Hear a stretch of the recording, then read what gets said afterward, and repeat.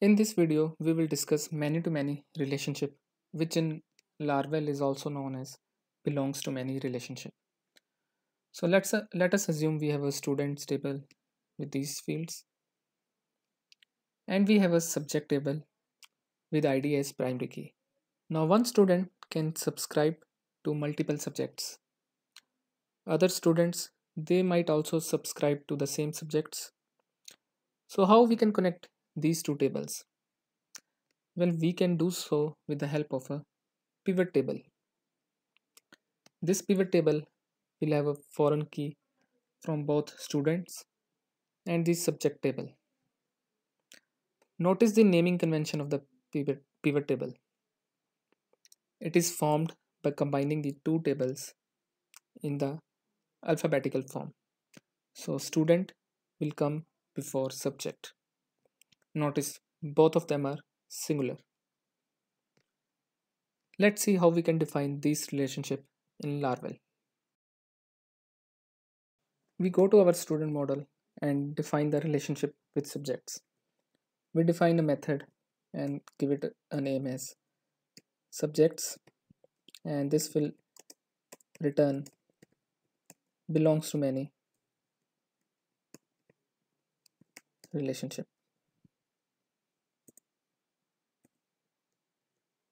And we are going to pass it the subject class.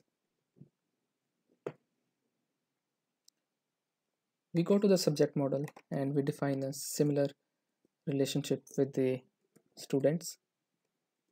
This will return the belongs to many relationship, and we are going to pass it the student class. And that is it. In order to save the records in the pivot table, we go to the Tinker. We fetch a student.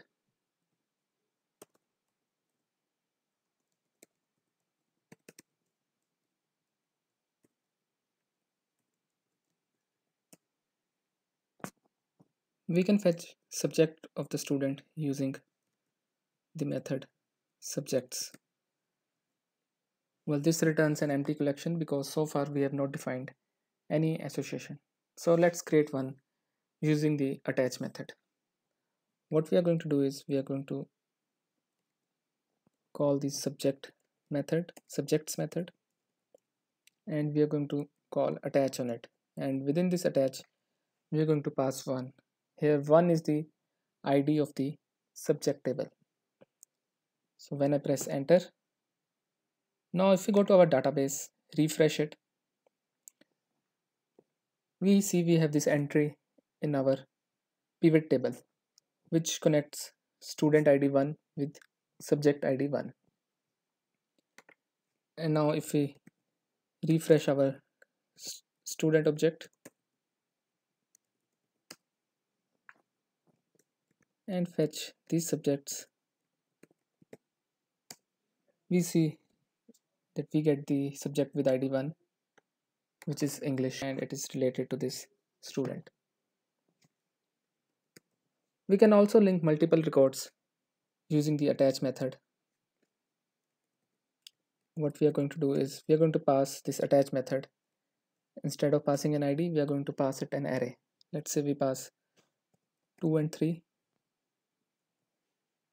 And now if we refresh our database, we see that we have two more entries in the pivot table, which links student ID 1 with subject ID 2 and 3 that we just passed.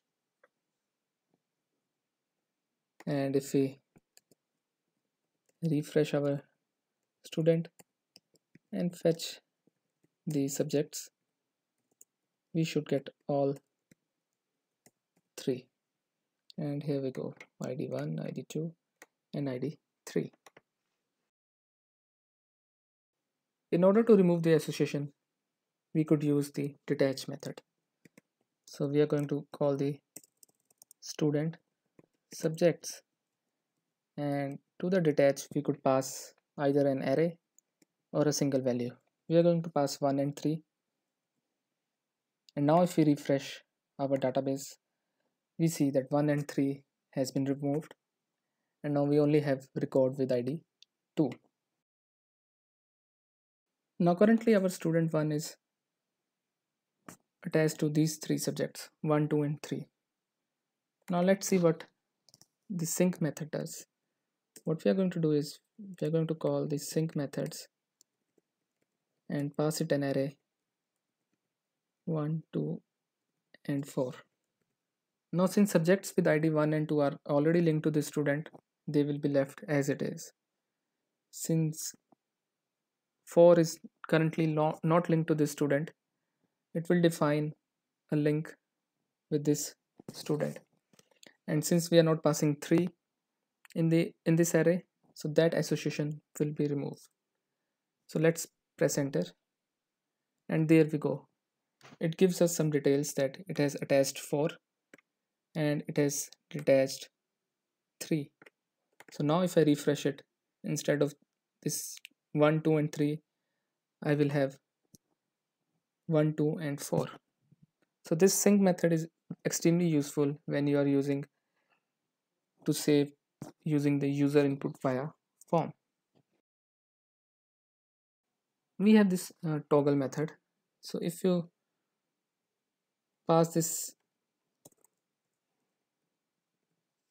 an array to it, let's say we are going to pass 1, 2, 3, 4 and 5. What it will do is, if an association is found, it will remove the association, and if there is no association, it will add an association. Since an association already exists with 1, 2 and 4, it will remove those, and since there is no association with ID 3 and 5, those two will be added. We press enter and we get the response that 3 and 5 have been attached and 1, 2 and 4 have been detached.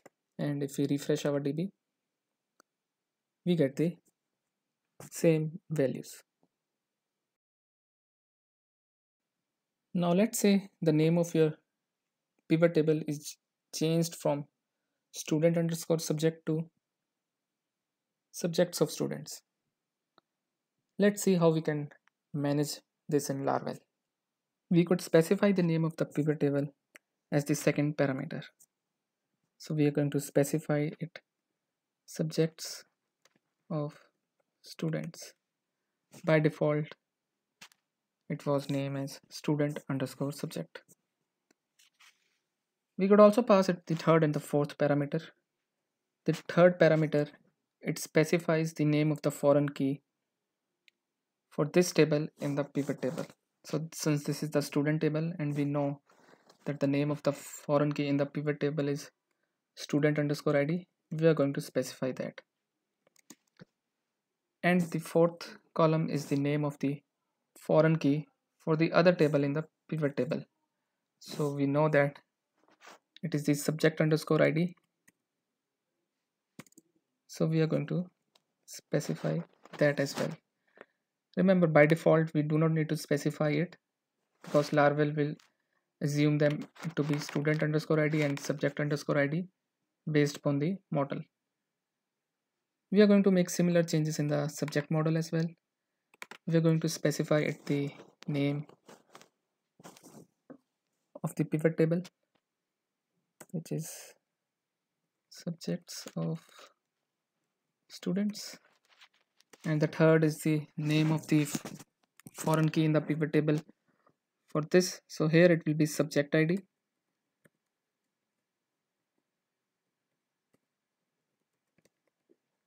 and the fourth is the foreign key for the other table, which would be student underscore ID. So let's go to Tinker and see if it is working or not. We're going to fetch the student,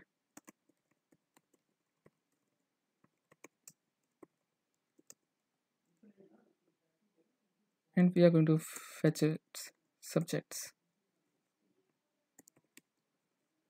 Even though we have changed the name of the pivot table, this is still going to work. And there we go. We get the ID 3 and 5 and the corresponding name of the subject for this student. Now let's say this student underscore ID column in the pivot table is named as stu underscore ID. Let's see how we can tackle this in Laravel. Since we have changed the name of the foreign key from student underscore ID to stu underscore ID, we could specify by changing this third parameter. And if we go to subject model, we will need to change this fourth parameter. And that is it. Our relationship will now work fine. Now let's say this column subject underscore ID in pivot table is renamed as sub underscore ID. Let's see how to tackle this in Laravel. Since we have changed this subject underscore ID to sub underscore ID, we are going to make a change over here in the fourth parameter, and in the subject model we will need to change the third parameter. And that is it. Now our relationship would work just fine. Now we can call this method anything that we want depending upon our business logic. So instead of subjects, let's say we are going to call it courses. Let's see if it is working fine. We go to Tinker.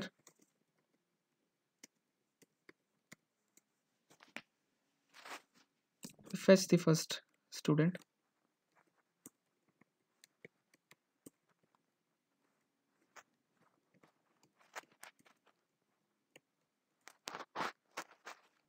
Now we can fetch all the subjects of this student using the keyword courses, and it should work just fine.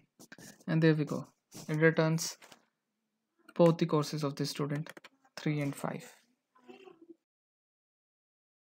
Now so far in our pivot table, we only have foreign keys.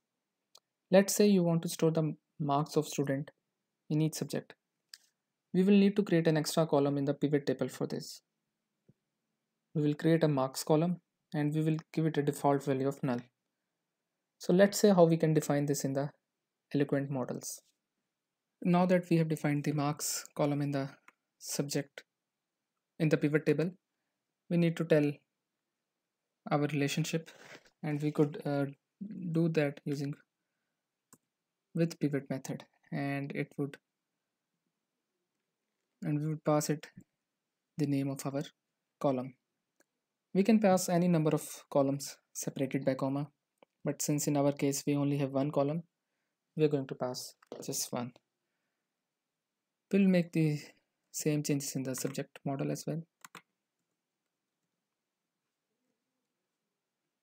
Now let's see how we can use save to save this extra column. We go to Tinker.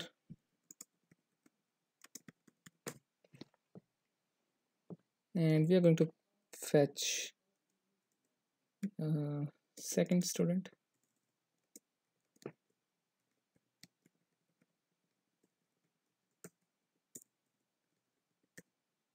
We are also going to fetch a subject.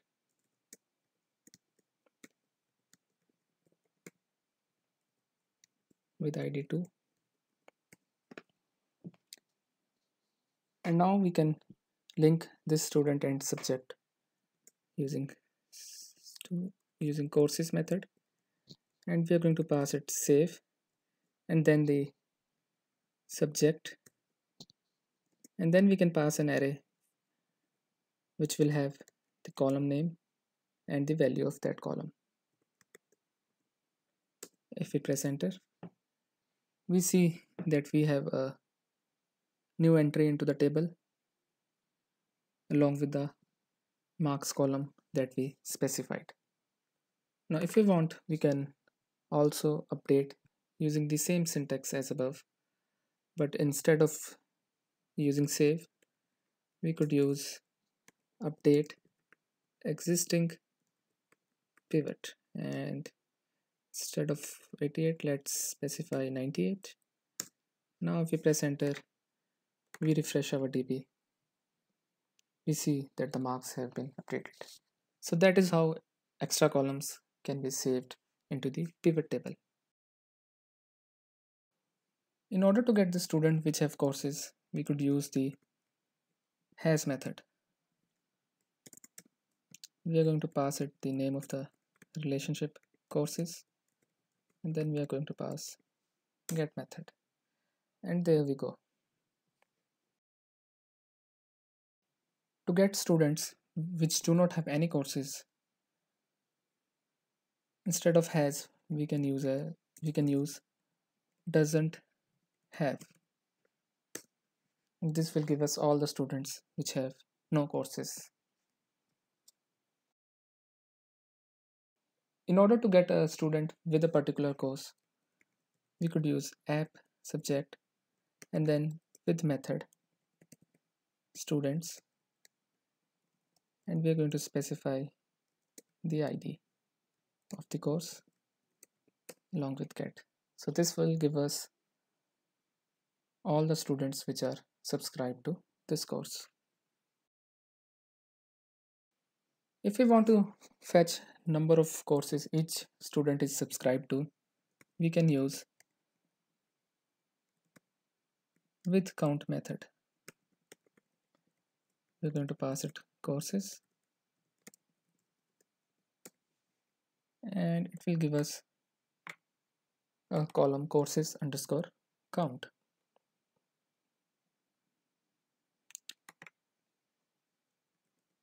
If we want, we can also order by using this field courses underscore count get, and now students will be ordered by number of courses in the ascending order. If we want to get student with 2 or more courses, we could use app student has, and then we will pass it the name of the method, and here we can specify the condition as the second and third parameter. So this gives us only one student which has 2 or more courses. We can also query on the pivot table on the extra column that we have created. So what we are going to do is we are going to fetch student with courses, and we are going to use whereas method, and we are going to pass it a closure,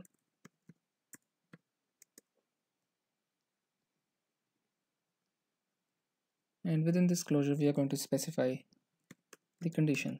So we are going to specify marks greater than 50, and then we are going to use get method. I'm going to copy it and paste it into Tinker, and there we go. We get the student along with the subject where the marks is greater than 50.